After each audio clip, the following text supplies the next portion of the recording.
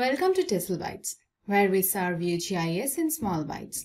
Today we'll be covering ArcGIS Pro, classification schema, and training samples. In this video, I will start with what is a classification schema and how do we modify it to match our need. I will also show you how to use different classes of the schema to train a sample for supervised classification. A classification schema determines the number and types of classes to use for classification.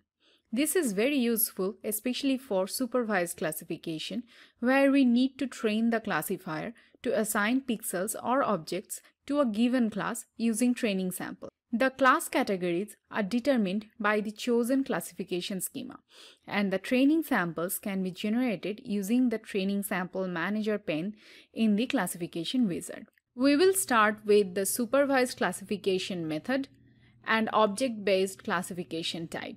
Next, we will select the default classification schema. We will be modifying this in the next step.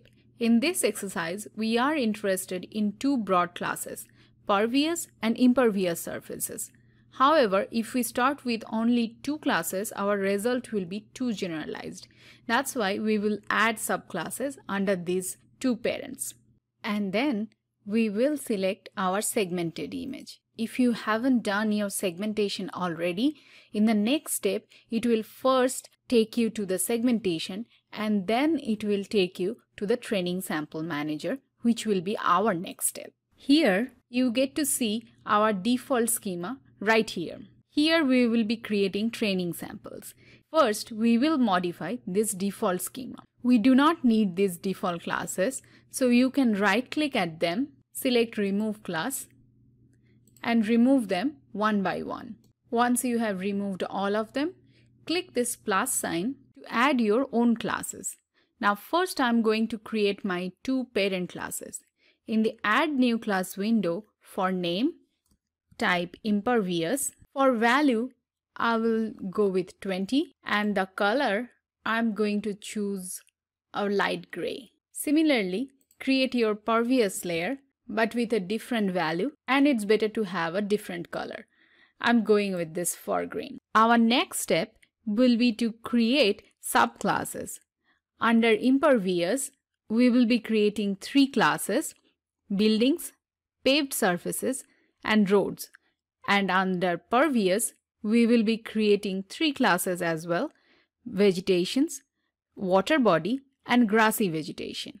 Subclass creation is the same as the class, so select your parent class and then click on this plus sign, give it a name, a value, and a color. You have your first subclass. Following this, create all your subclasses before proceeding to the next step. Now I have created my two parent classes and these 6 subclasses. I will first save this customized schema for future use. When you click at this Save As button, it will open up a File Explorer window. Give it a name and it will be saved as .ecs file.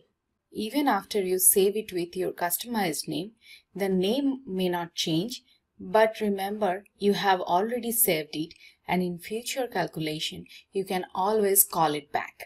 In the next step, we will start creating training samples using these classes. To do that, I will first switch on my segmented image right here.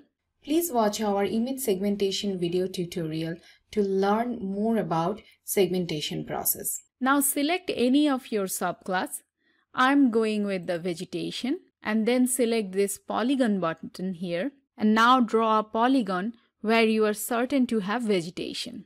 And I'm going to draw my first polygon right here. See, we have a row here with the class name vegetation, number of samples 1, and pixel percentage 100%. Next, we will keep adding some more samples here. It is important to cover a high number of pixels for each land use type.